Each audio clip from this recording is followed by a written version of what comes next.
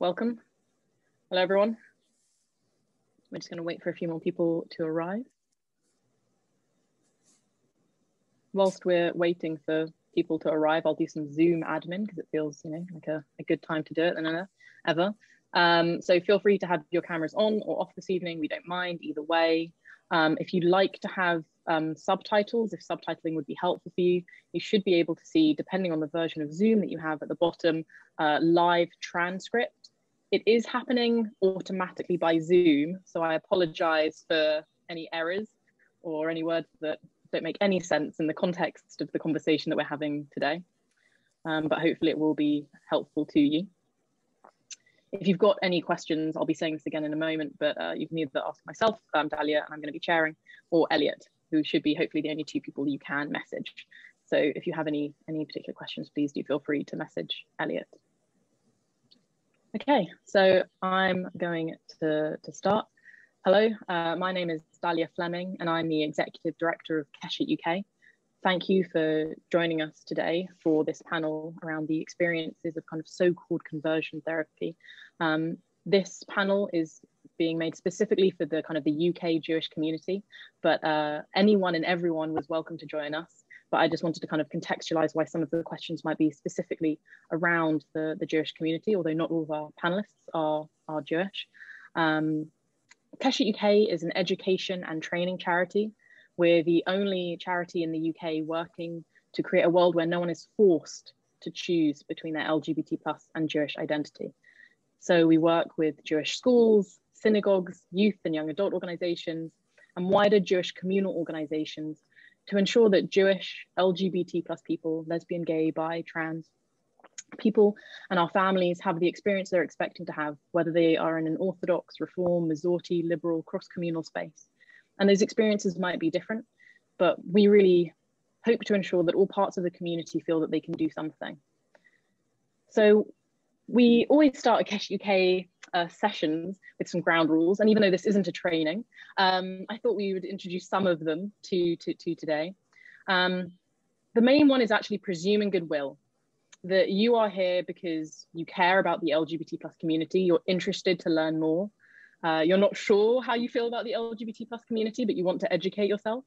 And at that point, we are going to presume goodwill. So if you have any questions, and there will hopefully be time for some Q&A from you, please just type in the words that you know, whether you've read them in the newspaper or heard them in a soap, and if there's a different or better way to say them, we can have that conversation.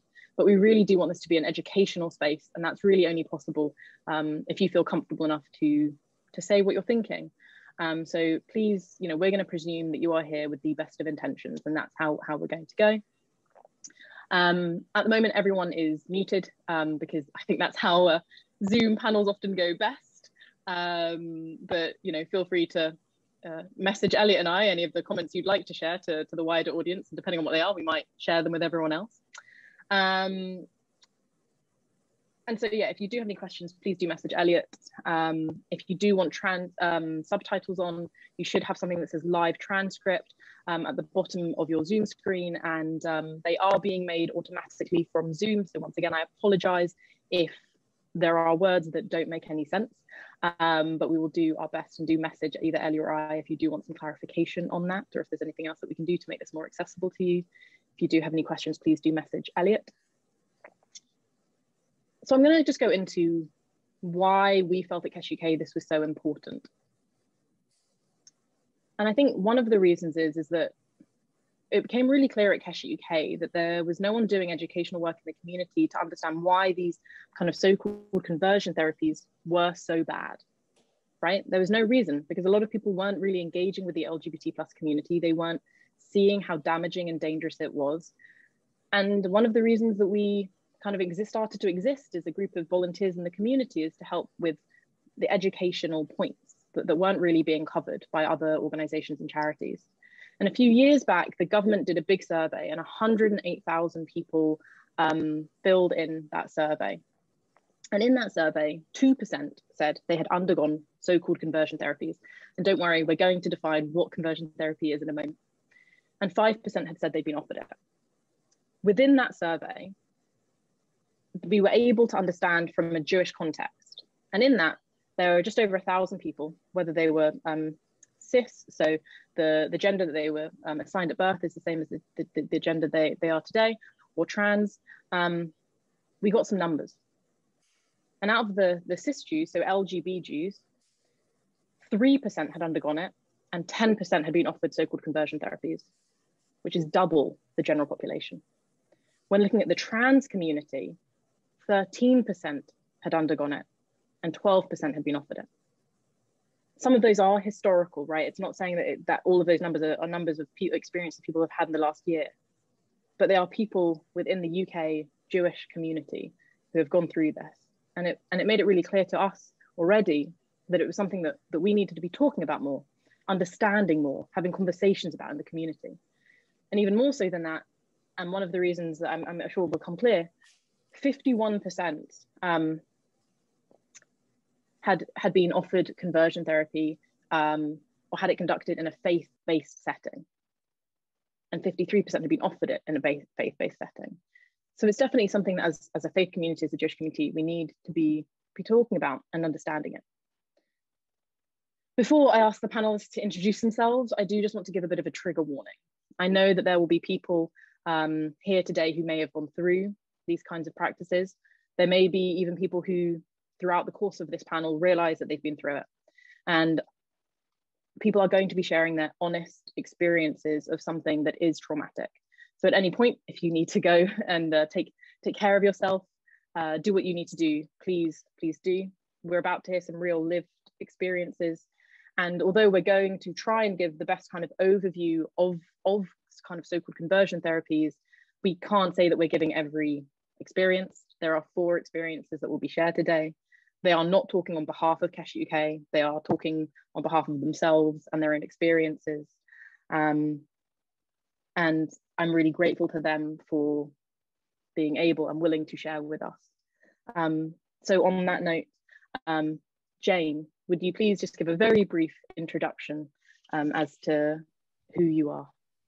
Thanks, Dalia. My name's Jane Ozanne. I head up a foundation called the Ozanne Foundation, which works with religious leaders around the world across all faiths, but typically senior religious leaders, to tackle sexual prejudice and discrimination on the grounds of sexual orientation, gender identity and gender expression.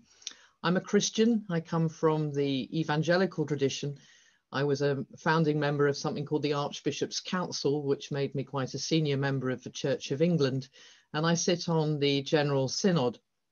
Up until recently, I've been an advisor to the government on LGBT issues, and particularly on conversion therapy, because I led a debate within the Church of England, which called on the government to ban conversion therapy. And I'll be explaining more about that later. In December, we launched the Global Interfaith Commission on LGBT lives, where senior religious leaders, including many senior Orthodox rabbis and some former chief rabbis, signed a declaration. And you can find that at www.globalinterfaith.lgbt and see if you recognize any of the names who back a call for a ban on conversion therapy. Thank you very much, Jane. Next, Joe, would you please introduce yourself? Hi, everyone. My name is Joe Hyman. My pronouns are he, him. I am a Jewish LGBTQ+ activist who's worked in the UK community to create better inclusion for LGBTQ+ Jews. I also work at JW3, London's Jewish Community Centre, where I manage their Young JW3 programme, but also much of their LGBT+ programming, including regular monthly cafes for young LGBT people. Thank you very much, Jay. Carolyn, please introduce yourself. Oh, you're muted. One sec, we can unmute you. There you go. A good start for me. I'm better muted, to be honest. My pupils would have said that. I'm Carolyn Mercer. Before retirement, I was a very successful secondary head teacher for 20 years. My trained subjects at Church Teacher Training College were mathematics and divinity. I'm married with 2 children and a lovely granddaughter. And I'm a trans-historied woman, pronouns she, her, please. And last but not least, Shirley. Hi, I'm Shirley Clinton Davis. I'm a strategy consultant based in North London. And I grew up in a typical modern Orthodox family in Finchley, going to Kinloss and Jewish secondary schools and summer camps. And I came out whilst I was at university and then underwent conversion therapy in Israel. And I'm now out the other side and engaged to my fiance, who's a woman. Thank you all very much. Okay, so we've said a term kind of, and I've said kind of so-called conversion therapies as well a lot. And the aim of this is hopefully that you will all be able to have a better understanding about what kind of conversion therapy really means and also the impact. So in order to help with kind of what it means, I'm going to ask Jane, who is, I think, one of the world experts on it really, and to kind of do a bit of an explanation for us. That's really kind, Dalia. I'm sure I'm not a world expert, but sadly, having been through it myself and having found myself at the sharp end of trying to call for a ban, I've got to know a lot about this term. We say conversion therapy. I'm afraid it's probably the worst label possible. It's neither a therapy, nor does it actually convert everyone. But it is a phrase that's used as an umbrella term to mean a whole range of different practices or attempts at practices to change someone's orientation. And I tend to think of it rather simply in an ABC format. And forgive me, I just thought this was probably the best and hopefully most informative way of trying to explain it. So A is it is all forms, any type of practice, be it medical, psychological, psychiatric, cultural or religious form of trying to change someone's sexual orientation or gender identity. Those practices can range from talking therapies, where you literally talk through perhaps reasons why the person who's trying to help you thinks you might be gay, to prayer, to far more violent forms, including beatings, sadly even corrective rape, which is still being used in many cultural settings, and dare I say even under some religious guise, to try and make someone into something they're not. There have been horrendous aversion therapies and electric shock treatments, which you'll hear from some of our members today. But I think primarily the main forms today have been through talking therapies and forms of prayer and exorcism in religious settings. The B in my ABC is for both sexual orientation and gender identity. Now, by that I mean that this is practices that affect the lesbian, gay, bisexual and transgender community. And indeed, they also infect people from the queer, intersex and asexual communities too. But often you might have heard the term, forgive me, I've got a kitten who's going nuts behind me, gay conversion therapy. That only tells half the story.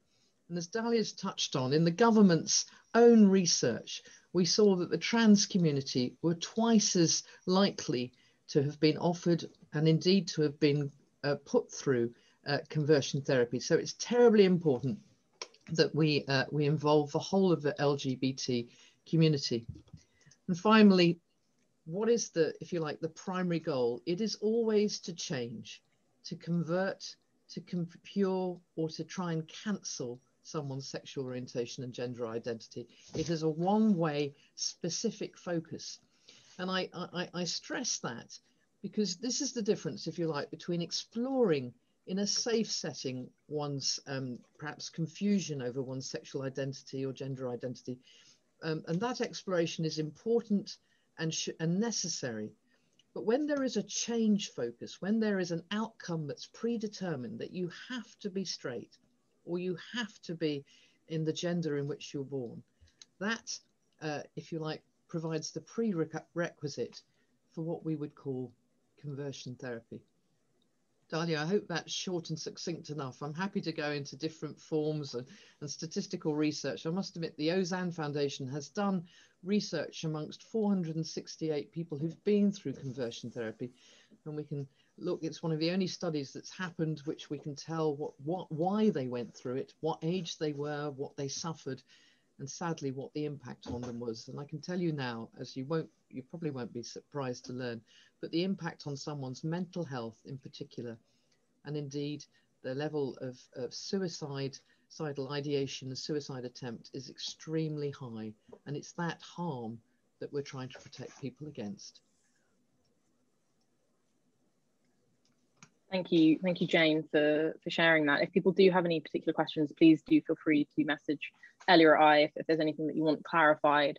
On that note, I am going to ask everyone on the panel to share their story in more depth before we go into a bit of a Q&A. So Shirley, if you are happy to go first or able to go first, please share.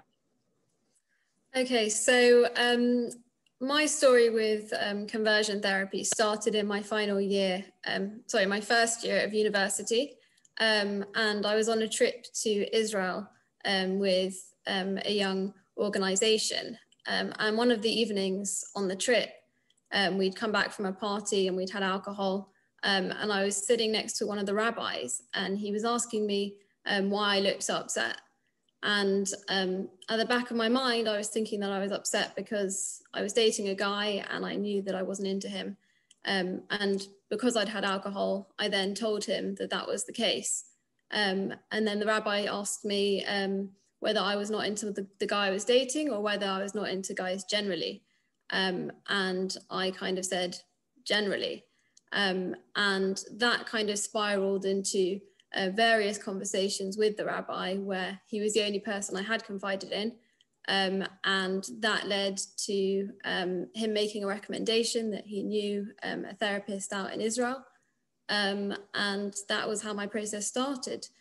So I came back from the trip and I signed myself up to join a religious seminary in Jerusalem and started conversion therapy there. The process itself wasn't traumatic at the time, but I guess in hindsight, I appreciate the impact it's had on my life. And so it started off basically as a talking therapy, and it was about empowering myself to have more confidence, because he kind of assumed that my fear of dating guys came from a lack of confidence, when the reality was just not straight. And as time went on, the therapy kind of got more harmful, I guess. He started blaming my mum for working and saying that I hadn't been nurtured, blame my dad for not being a role model, even though anyone who knows my family, we're a very normal, nice family. And then he started using religion as a form of guilt. And so I was told that I was gay as a test from God, and that I should actually be grateful that I knew my test and I knew my purpose in life, whilst other people don't have that luck, I guess. And so it kind of turned it into a challenge of not wanting to fail my test. And over time that became harder, and the therapy then started to transform into an analysis of my feelings. So if I had butterflies towards a woman, we would analyze what that meant. So rather than taking that as just adrenaline or whatever, we would look for other reasons as to why I had butterflies. And then when this still didn't lead me to becoming straight, he tried to ask me whether I'd been abused in my childhood and whether anything had happened. Nothing had happened. Very straightforward childhood. And so at that point I was sent to do a past life regression, which basically is a form of meditation where you're meant to go back into a past life to see where you've sinned, and hopefully come out the other side straight. And that didn't work. So I came out of that and I said to the therapist, you know, I've been through months of this. I've dedicated, I've moved away from university. I'm in Israel. I'm really religious, I'm praying every day, I'm paying thousands of pounds, I'm asking you for homework, I'm doing everything in my capacity to change. I'm hearing all these stories in this religious Jewish community right now about people who have gone through this therapy and it's worked. And you're telling me that there are guys at the local yeshiva who it's working on. Please just find me someone. So I just have this evidence to move forward. And he took another 6 months to try and find someone, which was another 6 months of thousands of pounds worth of therapy. And the person he found was this woman, Hannah. And I said to Hannah, listen, I need to know where you're up to in this process, because I'm at my wit's end. I'm feeling really low and I'm not seeing the change that I need to see. So I said to her, okay, Hannah, can you kiss a guy?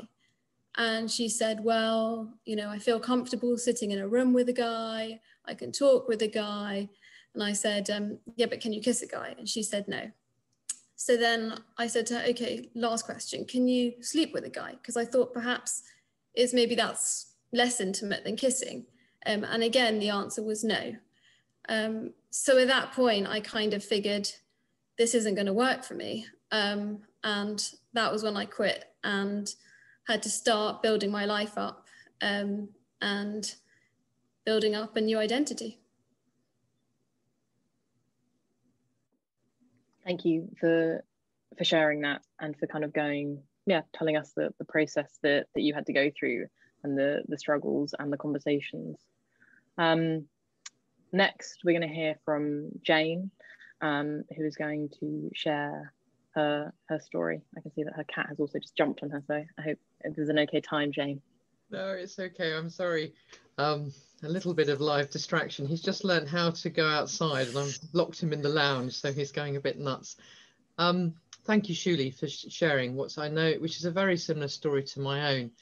I grew up as a very committed young Christian through my own choice, in fact, to a point that my parents were rather concerned about my fervent faith, which was honed in the Evangelical church in what we call the charismatic part. So it was very wedded to the Bible and indeed to what I saw as spiritual gifts. Sorry, this is a Christian story, but my faith was my life. And as I grew into my teenage years, I basically felt pretty closed down. I couldn't understand what all the fuss was with all my friends at school being attracted to boys. And I just assumed that one day I would meet my husband and the lights would, dim and the music would rise. And yet there was nothing. I must admit, I had no idea women could be gay. I lived on Guernsey in the Channel Islands in quite a conservative community. And it wasn't until I was in Paris in my late 20s where I found myself falling rather unexpectedly for a woman. And I thought that this was God's test for me. But as it happened over and over again, I began to realize I was faced with the ultimate circle that I could never square. Why would God create me with a desire to love and be loved, to have intimacy, to build a family, when the object of my love was forbidden fruit? And the challenge of that burden of that, not wanting to talk to anyone about it because I thought I would be seen as unsound, took me to a place where I sadly was in hospital, rushed in with my body in complete pain. Sadly, the consultants going through a lot of tests trying to work out why my body was shutting down in places. And they just came to the conclusion that I was incredibly stressed. I think they knew before I did that the burden of my secret was causing me a significant amount of harm. I suppose the first step for me was coming out to myself and then reaching out to my religious community for help. And like Shuli, I was, I suppose, surrounded by people wanting to help me, going into my past, looking for the reason why I was gay. Was it to do with a relationship with my family, with past sexual relationships, which were pretty minimal, with their dominant parents? And it undermines every single relationship in your life, but it's done by people who really love you and who you want to be open with because you want to be seen as being, I suppose in my case, a good Christian girl who was willing to submit to authority. The prayer ministry would often take me to a place where I knew it wasn't working, and therefore I felt it was my fault. And it took me into a very unvirtuous circle of depression, because I felt that God was giving up on me. There was nothing that seemed to happen. I looked for more extreme forms of prayer. I went and paid for a lot of exorcism and deliverance ministry. I was at this time quite a senior evangelical. I mentioned I was on the Archbishop's Council. Therefore, I was seeking therapy abroad because I didn't want to be recognised in the UK. But I think if I had a T-shirt that said I have been prayed for and given deliverance ministry by virtually all the main senior charismatics and around the globe, I'd probably have that.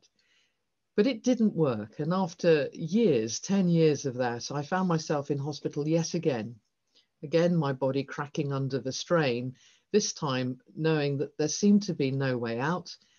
Sadly, that the only thing I was told now I should be would be single and celibate for life. And that felt like almost a death sentence to me. I became incredibly depressed and for the second time had a nervous breakdown. At that point, I really felt that something had to give, and I chose, I thought, to walk away from my faith and to try and see if the one thing that I craved, which was the love of a woman, would bring me the satisfaction and, if you like, joy and hope that I so longed for. The transformation was immediate. I luckily found a wonderful lady who I was with for 8 years.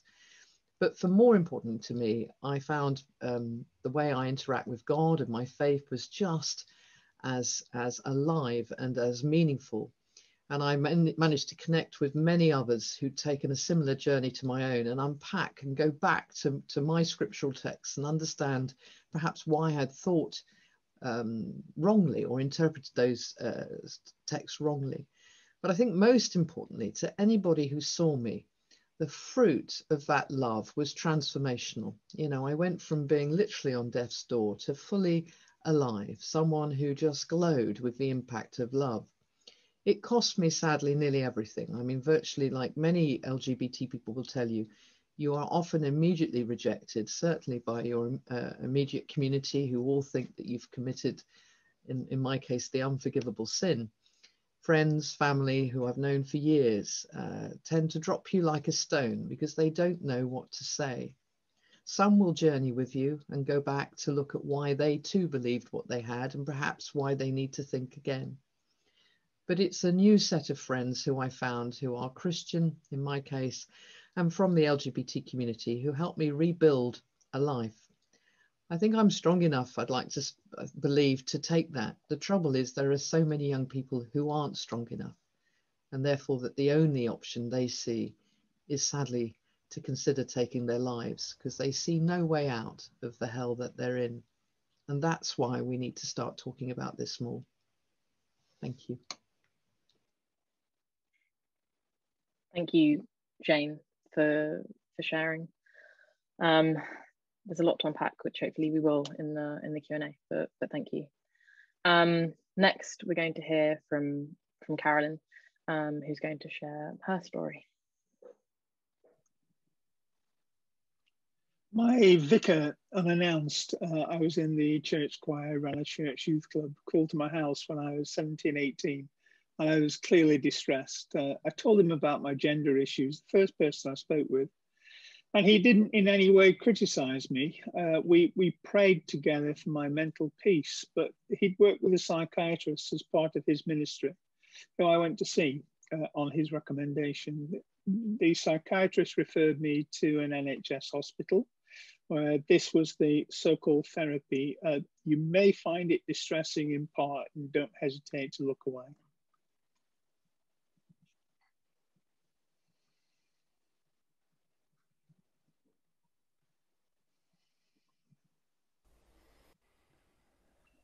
Was taken into a room, windowless room, and in the centre was a wooden chair. Also, was what I later learned was called an epidiascope, a large light that managed to project pictures to the wall in front of me. There was a fan to cool the epidiascope because the light was so bright. that made a noise. I remember the noise now clearly. And as I was sitting there strapped in, they soaked electrodes in salt water, in brine, and attached them to my arm. They had explained to me that what they were going to do was to inflict pain, so that I associated pain with what I wanted to do. But I was sitting there, electrodes stuck to my arm strapped to the wooden chair, and the lights were turned out. You could feel the warmth from the epidioscope. You could smell the salt water on the electrodes. A picture was shone onto the wall opposite. Picture of an item of female clothing. Nothing happened. Second picture, nothing happened. The third picture, and the switch was thrown. My hand shot up in the air. But of course, my arm didn't, because it was strapped to the chair. I cried. "Why are you crying?" said the doctor. "Because it hurts," I said. I didn't mind being hurt if it helped me, if it cured me. The smell of the salt water changed as it was burning. You could smell the burning seawater and the salt, strange acrid smell in the air. The epidioscope was still going. Through my tears, another picture and another picture. And then the pain. And that continued. The referral was to help me. The referral was to cure me. The referral was to give me treatment that made me better. The worst thing was not that. Not the pain, not the cruelty, not the barbarism. The worst thing was it didn't work. What it did do, though, is for the next 40 years of my life, every time I recalled those episodes, I physically shivered. Whether I was working, whether I was driving the car, I physically shivered every time the thought of that treatment passed through my head. It doesn't now. I can talk about it with some emotion, but I can talk about it, and I'm not going to shiver. Am I cured? Yes, but not through that treatment. I'm cured from that treatment, not by that treatment.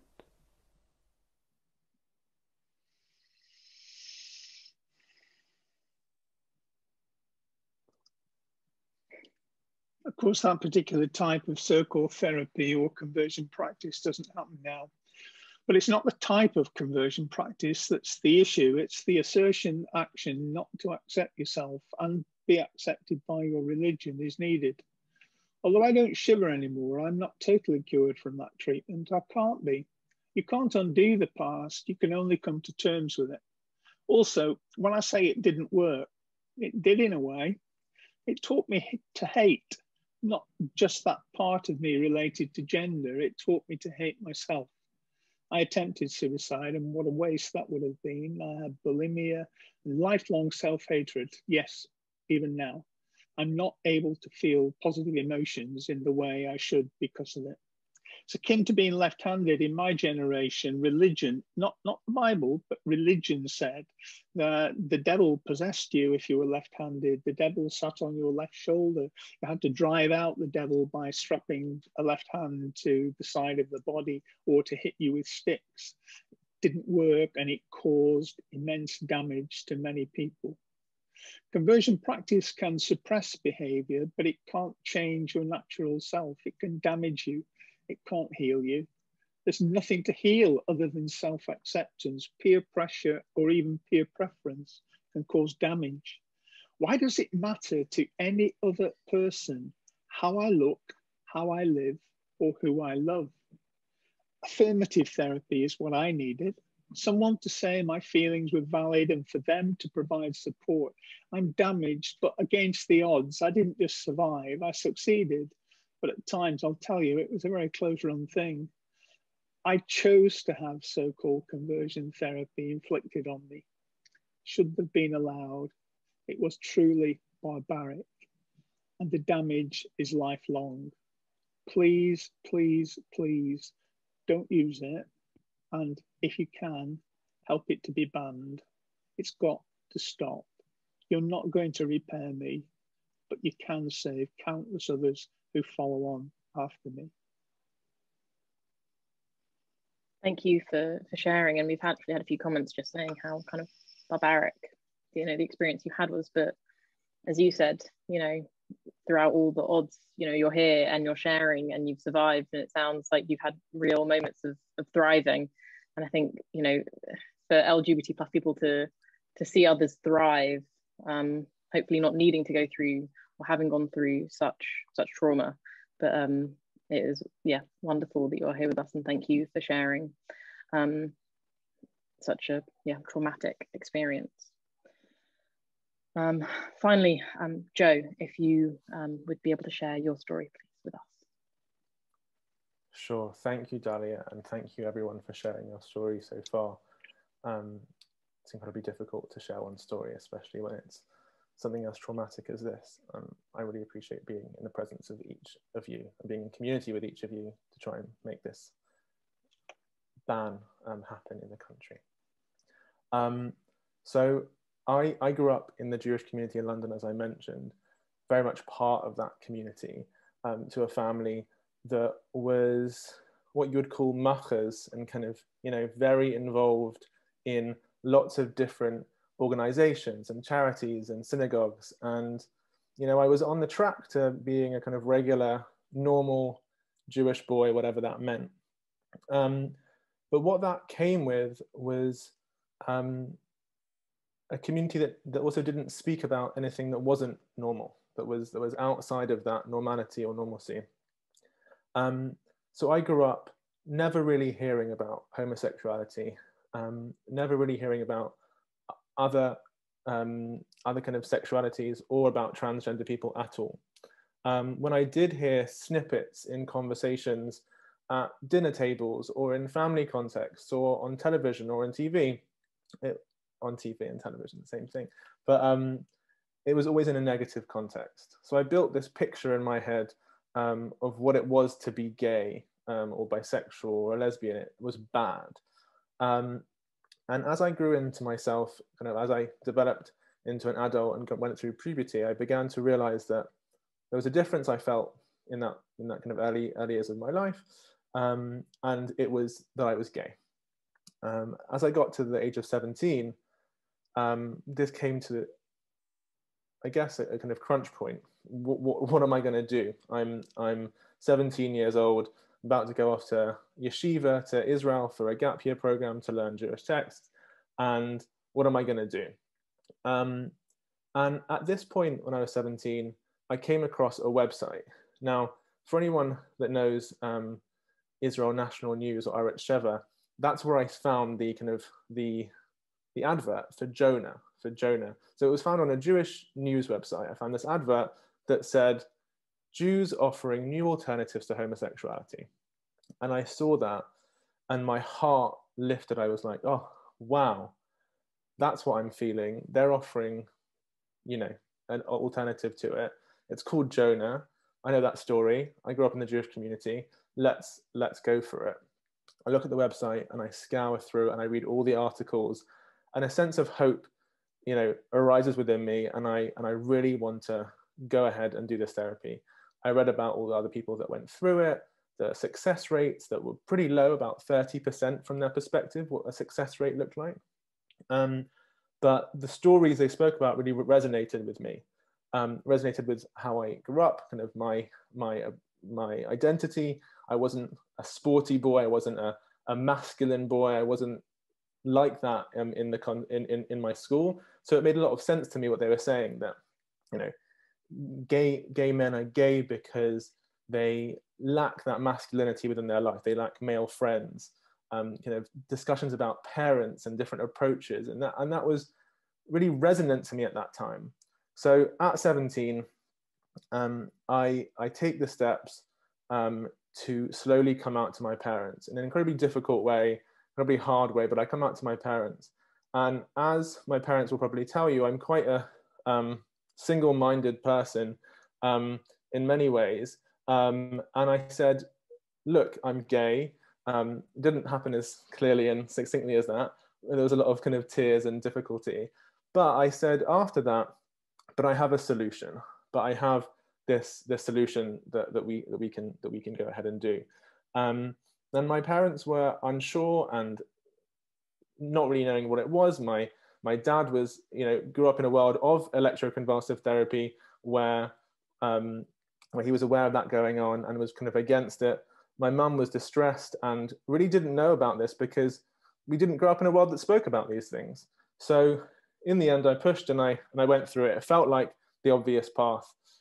So I met up with my conversion therapist online through Jonah. We began speaking, and bear in mind that I had never spoken to anyone else about my sexuality, the details of it, the thoughts I was having, the experiences I was having, what was going on in my head. No one had heard that. So the first time I spoke to the therapist, it was a breath of fresh air. Someone was listening to me. I could feel seen and heard and understood. And it wasn't a traumatic experience in the moment. It was very calming. And that went on for a while. I went to yeshiva and began to realize that I needed something more. It was working in some way because I was feeling calm and happier, but it wasn't working in changing my sexual desires and emotional desires to be in relationship with men. So I asked my therapist to connect me with an in-person therapist. We'd been talking in Skype and on the phone, and I met up with, actually, me and Shirley had the same conversion therapist in Israel, who I spoke to for a few times, and then I entered into this world of conversion therapy groups. My therapy group, just so you people who are kind of aware of Israel and Jerusalem, was in the Old City, in a room kind of near the Moriah bookshop, somewhere that was very familiar and safe for me and felt very comfortable. And I went there on an evening once a week, took a break from my studies and went there. And there were people there that were married and older and younger, and people who were in yeshiva as well. And the whole rhetoric around all of my therapy was that there was something missing or lacking within my life, and I could change my sexuality through talking about it. This went on for about 2.5 years, a mixture of in-person and online therapy, until I get to about my second year of university. In my first year of university, I come across a video of 3 young Orthodox LGBT people on a yeshiva university panel. I see them and I realize, oh, that is me. That person is me, and I don't know what to do about it. I'm screwed. I'm trying to go, change myself, and it's not working. But I know that's who I am. It was akin to kind of a Moses at the burning bush kind of revelation, but I couldn't do anything about it. Took me a year from then, and it just came to the point where I knew that the therapy wasn't working. My sessions were becoming repetitive. It went from a rhetoric from the therapist of solving my sexuality, fixing my sexuality, to managing my sexuality. And I was aware enough and I guess knowledgeable enough to know that was not a way to live a life, to manage one's sexuality. So we left amicably, which was surprising. And I went on to slowly come out and accept my sexuality. And as Jane mentioned, the moment that happened, I accepted my sexuality and began to share it. That was what I needed. It was what I needed when I was 17. It wasn't, conversion therapy wasn't what I needed back then. And my life began to improve significantly and drastically in that moment. I began to be more open and honest with people around me, and my relationships deepened, and my happiness and joy in life increased, and increases up till today. This therapy impacted me. I don't know if I'm going on over time, Dalia, but I'll be 1 more minute. It impacted me hugely. It took the shame that we grew up in the Jewish community. And I say we because I think it's all of us in the Jewish community, and then often in religious communities as well. There's a shame around sexuality or being different that we all grew up with. It took that shame, it put it underground, and it increased it 100-fold. It split me up into kind of different parts, my sexuality and the kind of expected person that I had to be. It still affects me, and I still can't talk about how it's affected me because it's confusing. But it's so important to me this ends and this gets banned by the government, because no one should go through this. In my time as an activist now working in the Jewish community, I meet people, I meet incredible young LGBT people and older LGBT people who have had really difficult lives, and some of them have shared experiences that are conversion therapy. And I hate to say it, but including electroconvulsive therapy, including talking therapies in the context of schools. And that is pretty scary. In the past year, not year, kind of in the past 2 years, my parents were offered conversion therapy for me, again, by a local rabbi. It's still happening in our community. And it's actually relatively easy for us to speak up about it and change this. So I implore you to do that. And thank you for listening to me. Thank you for sharing. And Joe, you didn't go over time, you're exactly spot on. So no, I appreciate it, and thank you for sharing. Something that's actually been mentioned that I didn't mention in the introduction is one of the reasons that we've done this kind of panel, and this panel is quite unusual for KeshetUK. We're usually going into kind of schools or communal organizations and doing training, and often our training doesn't say this is what you have to do, because it's not how we work. We really want to work with organizations to find out what they feel they can do. But for us, kind of so-called conversion therapies, as you've heard, causes so much harm. It was something that we really felt like we had to have a red line on, we had to have a boundary on. But actually 2 years ago, the government had said that it wanted to end conversion therapy. And it used the word end, understanding that actually to end it, there has to be loads of different things: legislative, educational, support, lots of different things. And it's been 2 years and not much has happened. But what has happened is that a lot of people have started being louder about the fact that they really want the government to do stuff, including a lot of MPs across all parties. So that's one reason we really wanted to do this now. And that was just trying to contextualize what Joe was saying, that there really is a lot of people talking about this more and more, and we didn't feel like there was enough conversation happening within the Jewish community. The point that Joe ended on actually really leads nicely into kind of one of the first questions. We find at KeshetUK that a lot of the time people don't really understand why conversion therapy is bad, which may sound ridiculous having just heard your 4 stories. But a question I have: what are the ongoing effects to you, the impact to you of having gone through kind of so-called conversion therapies? Thanks, Dalia. I think I mentioned earlier that I'd actually done some research, and forgive me for sending a chart, which I appreciate the figures are going to be quite difficult for everybody to view. This was the 2018 Faith and Sexuality Survey, where we approached as many LGBT people as we could, and we asked them various questions, and then were able to identify around 470 people who had felt they'd gone through conversion therapy. And we asked them what impact it had had on various aspects of their life. And you may not be able to read all, to be honest, if you go to the Ozam Foundation website, you'll be able to find the report to download. But I think it's important for you to see, I'll pick out some of the big figures.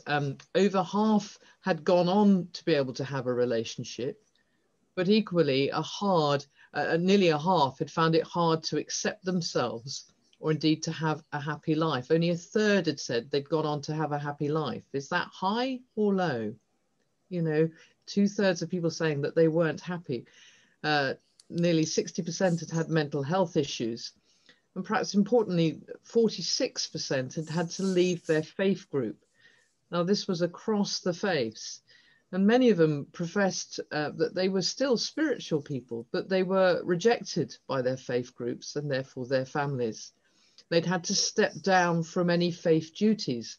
I've heard constant stories of people being told that they cannot work with children. They can't be involved in any form of the religious service. That frankly, I had one young person who was told they were able to clean the toilets, but that was all.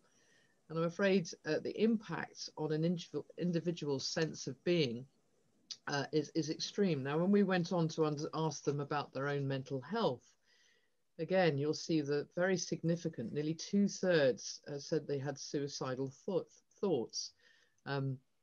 Just under a third had attempted suicide. And one of the things that we obviously can't measure, I'm afraid, are those who have completed suicide.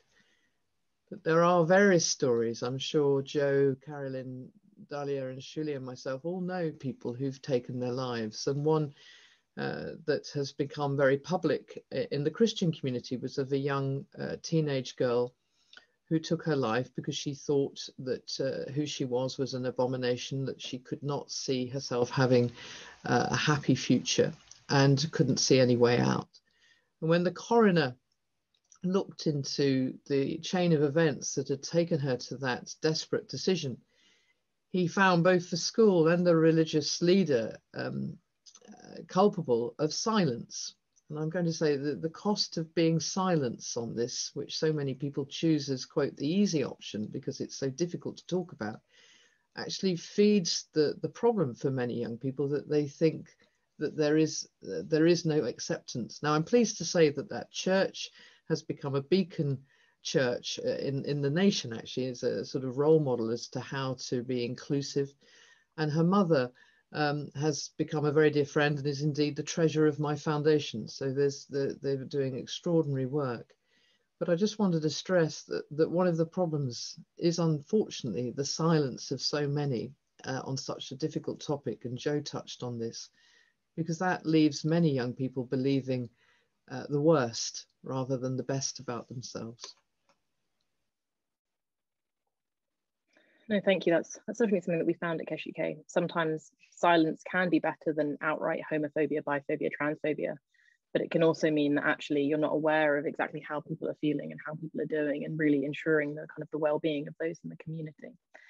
In some ways, that question kind of leads on to the next one about your current, if for those on the panel who have or have had a relationship to their religion or faith, how do you engage with it now, having gone through this experience?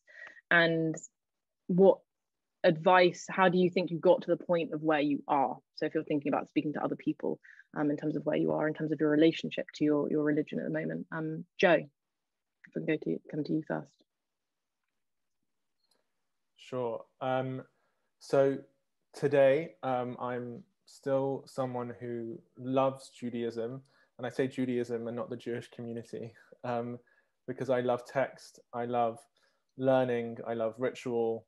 And I was lucky to grow up in a family, in a household that the joy of the experience of being Jewish, luckily outweighed the shame of being gay. And I think that's, honestly, it's luck for me in this context. Very few people stay within the religion, within Judaism, within the Jewish community after they come out. And many people leave, and I've seen this in my experience. But for me, it's interesting because Judaism was both the stick that beat me, but also the comfort that held me in that moment. The religious texts were a comfort to me at that point, not the religious texts that said that gay sex and gay relationships were wrong, and the rabbis that push that out there, but the texts about love and kindness and about morality and community, and I liked the ritual. I liked being part of that, and I think when I turned 13, I'll give you a little background of what happened when I turned 13. I became incredibly religiously observant, more so than what I was when I was younger.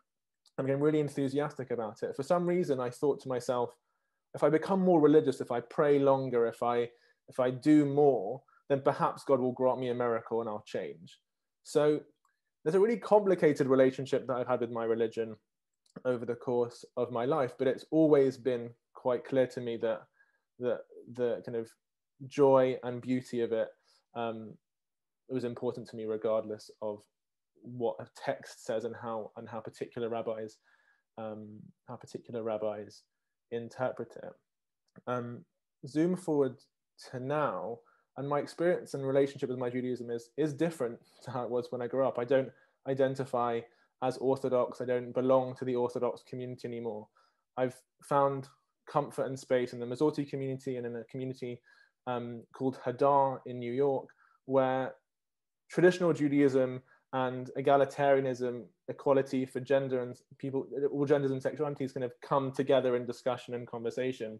And I thought for a long time that I could be an Orthodox Jewish activist. Stepping out of that space for a moment just to breathe made me see that I personally couldn't. And there are lots of spaces outside of Orthodox communities where it's really wonderful to thrive as an LGBT Jew. And slowly, but in Orthodox communities, this is happening as well. And my advice for someone who is currently on this journey at whatever age is that no one owns Judaism. Your experience of Judaism or your religion that you're coming here today is not anybody else's. You can connect to it in your own way and find ways to see rituals and learn about texts in your own way. And what seems like kind of a lack of future and possibility for you now, actually there's so much community and space for you. Yeah, I hope that touches upon what you were thinking about, Dalia. It does, thank you. Carolyn, what is your response to kind of like what your relationship is with religion now? I'm not a member of an organised church. I have been, including latterly. I have a very strong belief in an omnipotent, omnipresent, omniscient being. I don't need to and don't want to anthropomorphize God. God is beyond my comprehension. I mentioned that I studied mathematics and divinity. My joke is that if I couldn't calculate the answer, I could pray. But of course, what I actually did was applied mathematical techniques to study of the texts. And I found, for me, so many contradictions that I, perhaps like Joe, pick out the bits that suit me, and the bits that suit me is of this loving God, this kind God, this God who wants us all to succeed, to be happy, and for our world to be a far more pleasant place than we have made it to date. So my belief in a God is very strong. My belief in organized religion is almost non-existent, although there are things, even tonight, there are things that give me comfort and hope for the future, that perhaps organized religion is opening its eyes in a variety of ways to what really biblical texts are about, and the God that I see. The particles in our body have existed since the universe began and will exist for the length of the universe. The space between the particles are what joins us all together. That space is continuous. What I do affects other people. That space to me is God. God is joining us together, not pushing us apart. That's the God that I feel. That's the God that I believe in.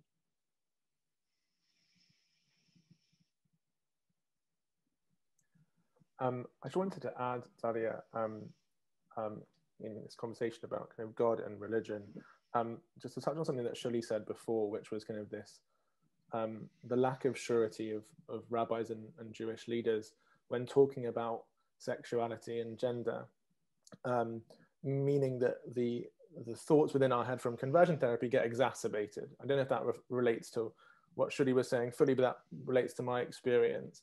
And I think what's difficult is we can share with you how much conversion therapy has impacted our lives. And it may sound to you like, oh, that's just anxiety, or that's just difficulty, or you could really easily break it down into its component forms and think that's not a very big deal. But it is, and it's rooted in a lack of addressing the text and the texts that speak about homosexuality in the Bible. And I think when that's being ignored within most communities, in the kind of Orthodox and kind of close to Orthodox world, that's really, really difficult.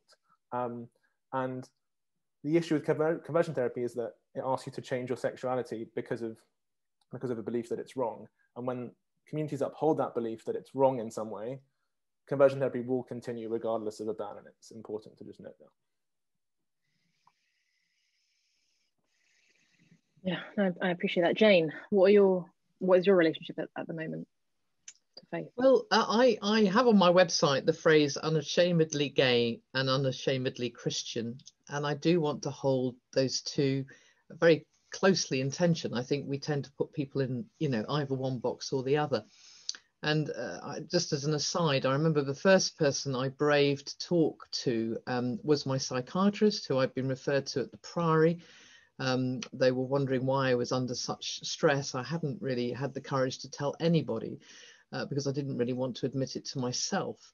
When I explained that the trauma I was going through was because I was gay and this was unacceptable to me as a Christian, she looked at me and said, well, change your faith and change your religion. And I remember that horrible sinking feeling of, you really don't get this. I can no longer change my religion as I could change the colour of my eyes. My faith is so integral to who I am.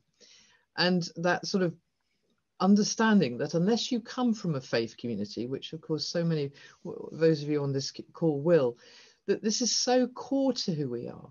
And so to have this dilemma, this dichotomy, this sense of being unworthy, unholy throughout your whole life really rips you apart.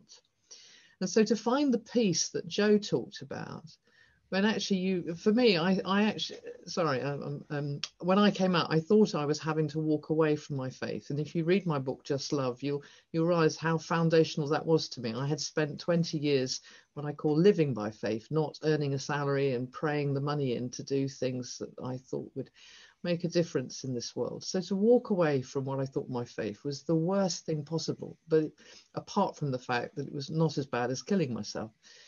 But finding God, even when I was walking, I thought, in the opposite direction, meant that I could reconcile those two things. But I had to go back to Scripture.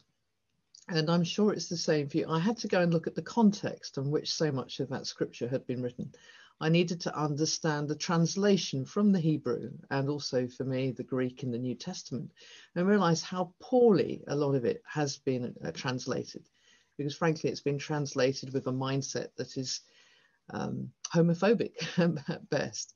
And I also needed to understand it through the lens of God Jehovah, who loves us. And that word is so underestimated, I think, and we're using such a different pair of spectacles to understand each of the scriptural stories. But I'm going to come back to, it is so foundational to who I am, my faith. There are times where I still get triggered in worship sessions where I have to leave the church because I hear a piece of music or somebody says something that really brings back too many horrible memories. But my relationship with God is stronger. And I do believe that any of us who've walked through a valley, who've been through the darkest times of life, frankly find themselves, when they're able to come through the other side, the stronger for it and able to help others along the same pathway. And that's what I think Joe and I and Shuli and Carolyn are trying to do now.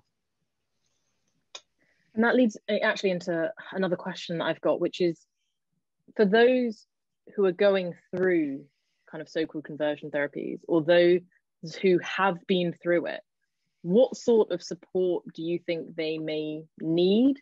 What sort of support do you think should be being offered to them? We can go to Shirley first.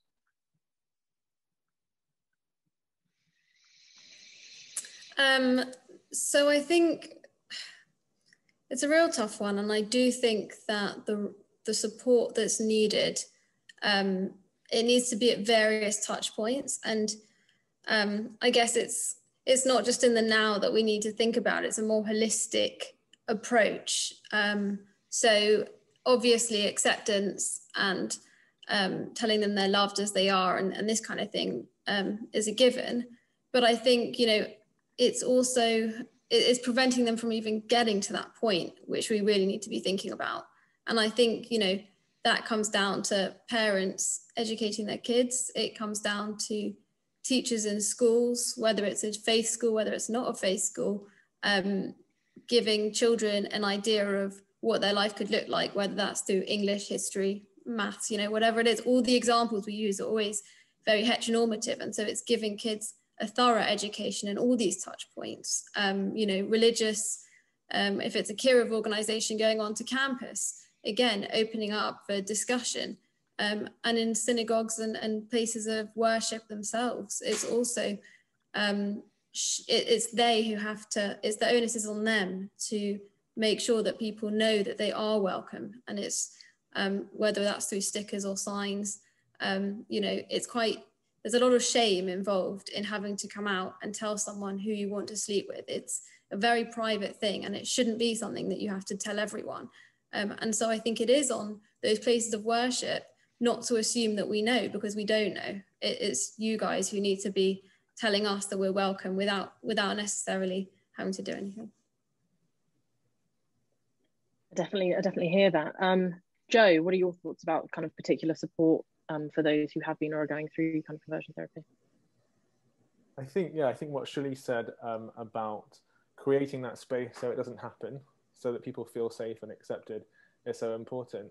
But I think supporting people who have been through conversion therapy should be vital to our community as well. I think that's partly what a ban would do. A ban would not just ban it and make it illegal, but it would also put systems in place to educate the country about what conversion therapy is, for people in safeguarding positions to be aware of if it's happening in different contexts so they can stop it. But I think within our community, in our own Jewish community, people like me, people like Shirley, who have been through conversion therapy, there's no recourse after that to get support from our community. There's no support groups.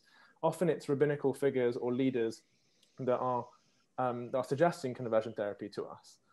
But once we've come out, it's all very lovely to everyone to be like, you know, oh, we accept you now. Everything's good now. We're going to talk about conversion therapy now. But where's the support for the people that have put a lot of energy into accepting themselves?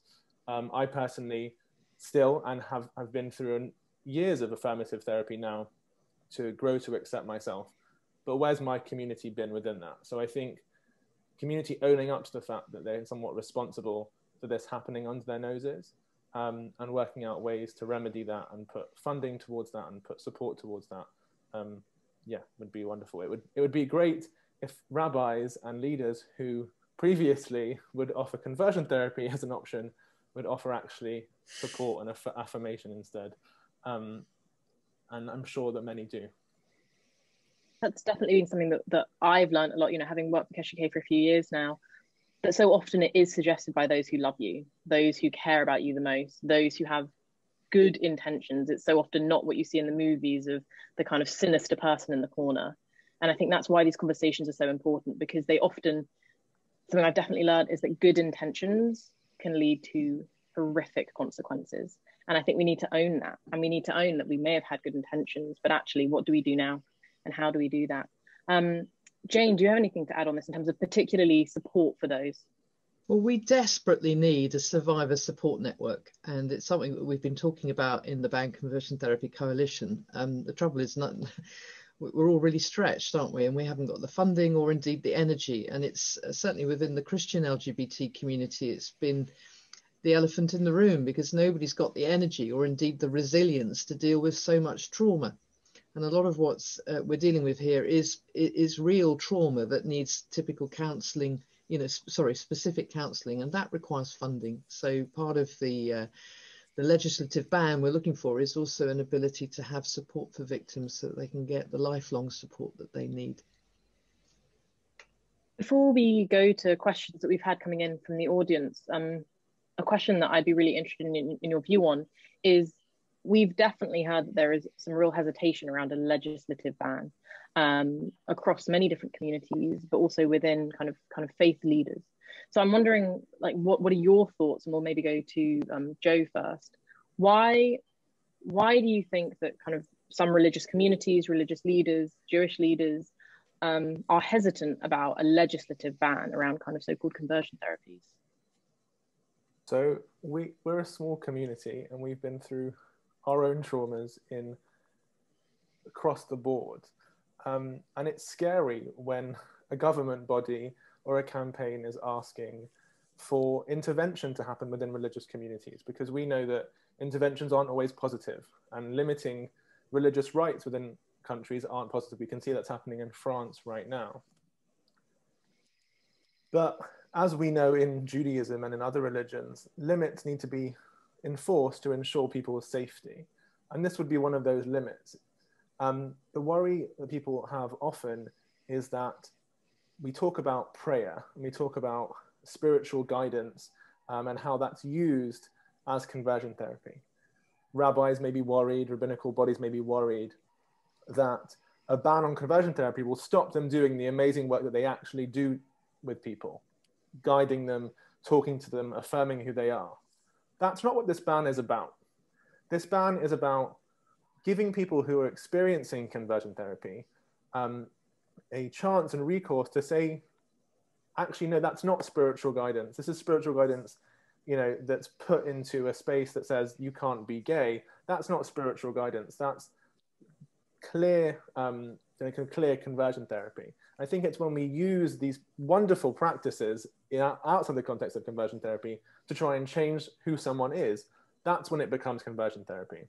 So a ban would help people like me say, actually, no, that's not okay. And also understand that wasn't okay. And my parents understand, and people around me to understand. So it might seem scary, but it saves people's lives, like mine, like Shirley's, like Carolyn and Jane's, and so many more who have lost their lives to conversion therapy. So I would ask that you push a bit further. Often the religious rights and kind of religious freedom argument is used as an argument to stop, pause, delay. You know, I said in another interview, you know, if not now, when? You know, we need to think about that and think about how we use arguments to slow things down. And actually, let's just probe into say, what does it actually mean? What does that actually mean to kind of like reduce our religious freedom to allow people like me to live happy lives and safe lives? Does anyone else on the panel, because if you want to kind of respond as to why they think religious leaders are hesitant about the ban? It's definitely something that we're hearing more and more. Jane? Well, I think it's fair to say that there are some who want to still continue practicing it, and the Evangelical Alliance have been very open about that. They still believe they should be able to pray the gay away, and that they want to continue doing so. And sadly, despite the very significant evidence of harm that's being created, so that there is, you know, there are those who want to continue. There are, as Joe has rightly said, concerns around what would be included in the ban and what wouldn't. And I think that's why I tried to focus at the start about anything that presupposes an outcome, anything that puts somebody on a one-way pathway to trying to make them straight or to make them what we call cisgendered, to align with the gender that they were assigned at birth. That has a predetermined outcome and is wrong. Anything that allows someone to explore and to come to a point of peace about who they are is godly and good. And I think our faith is a very important part of that journey and exploration. I think that's where peace and happiness lies. But there is a strong difference between the two. And I think it's that we need to accept and recognise and be clear about in law. I appreciate that. I'm going to go to a few questions. The first one's going to be a quick round, because actually we've had a question about what year this took place, and I want to actually caveat this. So people would like to know what year your conversion therapy took place. There is evidence it still takes place now, and evidence that's happened very historically. And so I'm going to answer this just so that people can know, and I'd like you to share. But I also want to say that the year this took place only holds kind of so much weight. But we'll go Joe, Shirley, Caroline, Jane in terms of what year. Sure. I don't know what year, but my maths will probably be choppy right now, but I'm 29 on Monday. It happened when I was 17. So around 11 years ago through to kind of 2021. And just to reiterate what Dalia said, Gallup, which is an organization supporting people who have been through abuse and conversion therapy specifically as well, this is happening today. No, definitely, as Jane was saying, there's definitely more of a support around a need for support, and Gallup are doing some of that right now. Shirley? Mine was between 2015 and 2016. So my therapy was 3/4, or 75% of it was done online, and then, sorry, face-to-face, and then the other quarter was done online and on the phone. Carolyn? Am I unmuted? Yep. Just to check. Formally, 1964 and 1965. Informally, until 2002, when I aligned my gender presentation and my gender identity. That's when the conversion therapy for me stopped, in that there was a recognition about natural and normal, which I'm quite happy to explore if needed. And Jane? So I had my first breakdown in 97, and then a second breakdown in 2008. And between those two was when I was doing all my conversion therapy. But I know of stories happening right now of people going through what I did back then. Thank you. So it really does cross many different generations and very many different communities. A question that we've had is there a worry that a ban will be limited to the more high-profile forms of conversion therapy and miss out on the low-key and often more insidious forms of pastoral care conversion therapies? Jane, you're nodding a lot. Do you want to respond? Yeah, thank you, whoever asked that question. That is my real concern, is that we will, well, in fact, we've already heard it from ministers. They'll say that corrective rape and electrolysis, you know, is all wrong. But actually, the vast majority of conversion therapy that we've picked up is what I call soft prayer. It's not soft at all. That's has taken, as you've already heard, many of us to very dark places indeed. But my concern and my fear is that the government won't want to tackle the prayer issue, and that will leave the door wide open to all the abuse that we're continuing to see today. And frankly, that's the vast majority of conversion therapy in the UK. Does anyone else want to respond to that question? There's also an issue about excluding trans issues from the ban, in that there is, again, the Evangelical Alliance, etc., latching onto this, that if a young person particularly identifies as being trans, that this is a form of conversion therapy if you help them, because really they should be cis, and well, they're allowed to be gay, lesbian or bisexual, but gender is different, and that is a real issue for a number of people. Anyone else?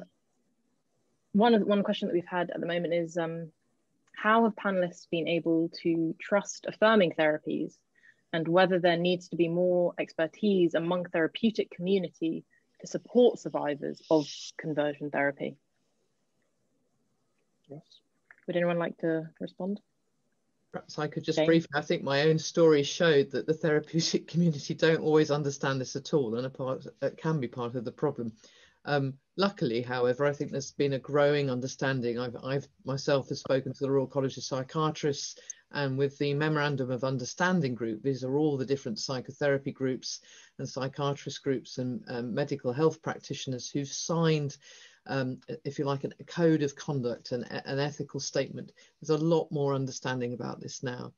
But I do think it would be good to have therapists, I saw somebody in the chat explain, who are skilled in this area and understand the tension between that can exist between faith and sexuality, gender issues. And it's something the NHS themselves are starting to get training on. I've done various sessions on spiritual abuse. So an awful lot more needed, but we have started to make some start, I think. Yeah, much appreciated. The Memorandum of Understanding actually is a really important document where the NHS and kind of all major medical authorities said how damaging and dangerous this is. But actually often, as we've kind of learned, sometimes their voices don't always impact faith communities, which is why us talking about it is so important. Does anyone else want to talk about how you were able to trust affirming therapies having gone through this? I don't mind going. It's actually very interesting because I didn't think that I was that traumatized after therapy, but actually being present right now has kind of shown me that the issue that I had after therapy, which was between God and my sexuality, I guess that's what I had to rectify. And so it wasn't personally for me a self-hate or anything along those lines. It was purely not being able to logically get my head around religion, God, and my sexuality, and to be able to trust my therapist. I actually went to a few, and then I found a person who questioned my own thoughts and was able to tie up my own narrative in a way that worked for me. So I then was able to get inner peace and come up with my own, I guess, solution, really. Just as I'd created a challenge by going down that route, I could then come up with a solution, and you know, I'm now at peace with my religion and God and myself. Thank you. The only affirmative therapy, sorry, Joe. Sorry. The only affirmative therapy I have had was one sentence, and that was in 2000, when I saw, after gender identity clinics and various other things, psychotherapy, all of which were not supportive at all. They put as many obstacles in my way as possible. But in 2000, I saw a psychiatrist, and I put to him, look, I don't understand why I feel the way that I do. I'm logical, I'm mathematical, I don't understand this. And he rounded on me, and not many people round on me. And he said simply, some things aren't meant to be understood. They're just meant to be accepted. And if you had diabetes, would you understand that anymore? He should have said to me, if you've been left-handed, because that would have made more sense to me. I think Carolyn we've lost her internet. Joe, do you want to respond whilst we're waiting? Sure. My trust was decimated by conversion therapy. And I think that it's important to note that who we trust is based on what our families tell us and what our communities tell us. And that's a huge part of what works and what makes us feel like we're in a safe space. I trust my current therapist because my life has significantly improved in a completely different way to that in the conversion therapy environment. That's all I can say, but just let's make a safe space where people can trust who their family tells them to go to. Carolyn, do you want to finish that last sentence before we go into our final question? No, sorry about the internet. We got wind up in the northwest. No, I was just saying it would have made more sense if it had been said to me that it's like being left-handed. Do you understand why you're left-handed? And the argument I will put to everybody is that I am natural, I am normal. My hair isn't natural this color. I wear glasses to help me read. I've got an artificial hair, all of which fits into natural, normal, on a normal curve of distribution. 99.7% of the population are normal. I am normal. The issue for me has to start earlier than the conversion practice. It has to normalize and recognize that how I was born, I will take no responsibility for, nor will I accept any blame. What I have done with that is down to me. Thank you. We've only got a few minutes left, so before we kind of summarize, we've had a question that was very similar to the question that I asked you to prepare for, but I think it's nice that it's better worded. And it's just left on my screen because someone else has asked a question, so I'm going to go back to the question that I prepared. What can our audience do to support individuals who've been through it and to support any action that you think is needed now? And I'm going to ask all of you, and I'm going to ask you in the order that you appear on my screen. So it's going to be, once again, Joe, Shirley, Carolyn, Jane. So Joe, if you can go first. If you have not been through conversion therapy, then use your voice. Write a letter to your MP, email your MP, outlining that this has to be ended. If you are someone who has been through conversion therapy, there is clearly a community here for you. you are safe to speak up and share. KeshetUK have offered, if you want to kind of share that you've been through this and share your story, then you can email. I think, Dalia, is that correct? But if you have not been through this, then speak up to your rabbinical leaders, speak up to your communities, and make sure that they're very clear throughout the year that conversion therapy is out. Shirley. I completely agree with what Joe said.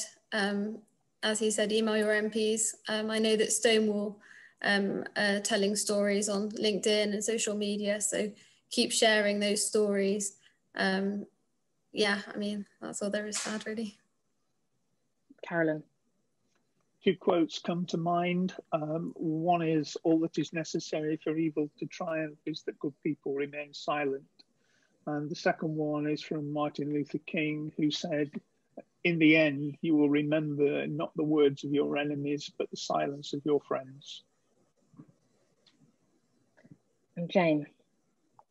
Thank you. I've just popped in the chat there 3 things. One, you may want to go to www.globalinterfaith.lgbt and read the declaration that's aimed at faith leaders and faith communities, that part of which calls for a global ban on conversion therapy. If you agree with it, you may want to sign it.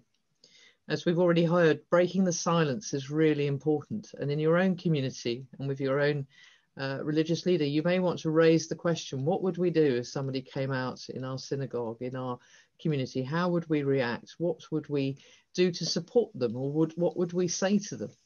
And start that conversation. And as Shuli's already also said, we have a coalition that is working together, which includes Stonewall. I happen to chair the group, which brings all the LGBT communities, survivor groups, academics, all those working for a ban together. We have a website, banconversiontherapy.com. And if you go there, you can put in your postcode and it will automatically tell you who your MP is, and will give you a sort of a pro forma letter, which you can change to send to your MP. And I'm assuming you are, if you're on the call, you're a person of faith and you would like to call for a ban, please start your letter by saying, I am a person of faith, because what MPs need to hear more than anything at the moment is that there are people of faith who believe that a ban is needed, and why. Thank you.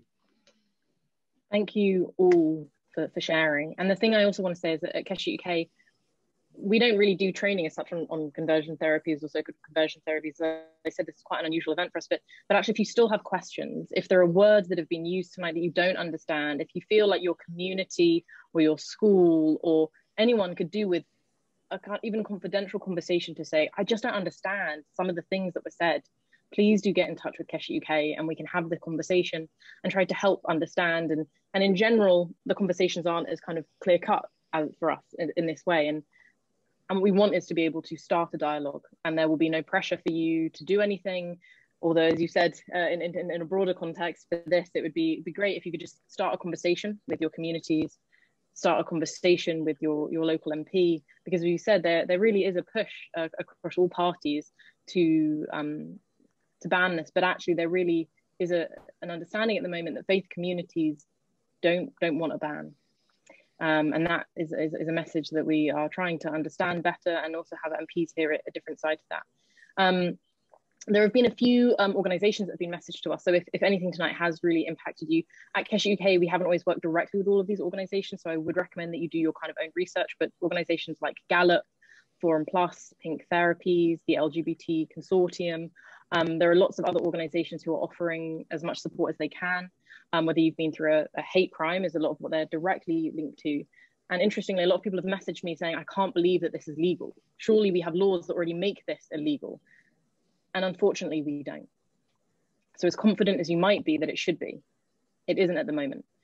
And so if you have other people that you can talk to, please do. If you have any questions, please do get in touch at KeshetUK, info@keshetuk.org. If you do have any stories that you would want us to be kind of collecting or sharing with others so that it can impact and be heard, to MPs and others, please do get in touch. And otherwise, thank you for joining us. Thank you to our incredible panelists. Joe, Shirley, Carolyn and Jane, thank you for sharing.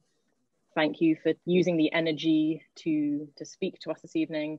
Thank you, Elliot, for doing our tech support. And thank you for everyone for spending your Thursday evening listening. And I really hope that you'll spend maybe your Shabbat talking and maybe your Sunday sending some letters and emailing just to some people who need to hear this.